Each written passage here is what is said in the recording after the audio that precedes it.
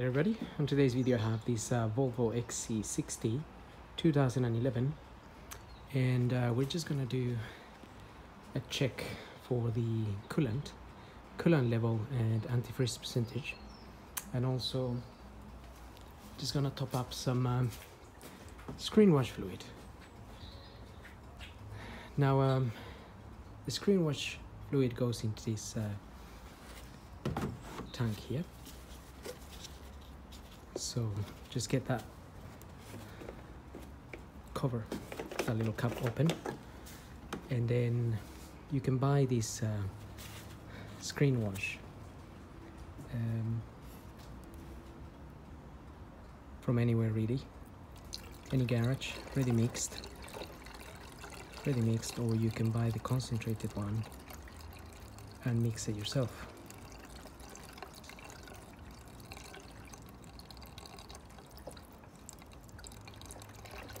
But obviously, if you already buy the ready mixed, you can just put it in there and ready for winter. Now we're going into winter here in the UK.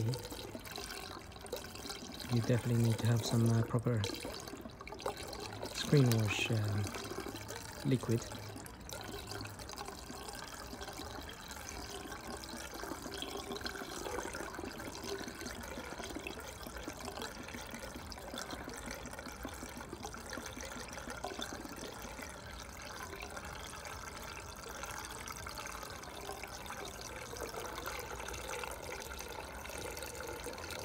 Quite a substantial amount going in there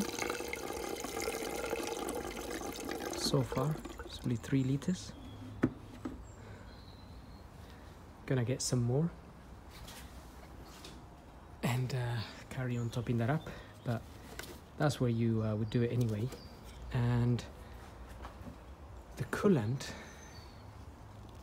to check the coolant, again you have a minimum and a maximum. Now this car has been running, so the coolant looks a little bit lower than the max, but when it's cold, that would normally be on the line there. So if you're gonna open this cap, just be very careful, as if the car has been running, water can jump basically on your face. If this can get very hot, so just be careful when opening it,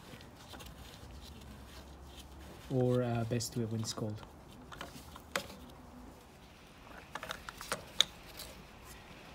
So once you get that open, you may find that that is going back, is gone up to the max line.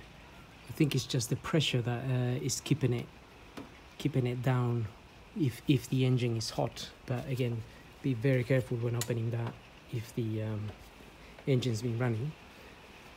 And if you get yourself a little gadget like this, you can actually check the antifreeze percentage.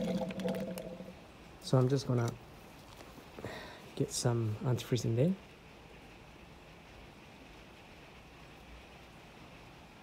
That shows me that it's around maybe minus 30. You can just let it settle, which means this will withstand up to temperatures of minus 30. So that's fine. Here in the UK, it's not really gonna, well, hopefully it's not gonna get that cold. Maybe minus 10.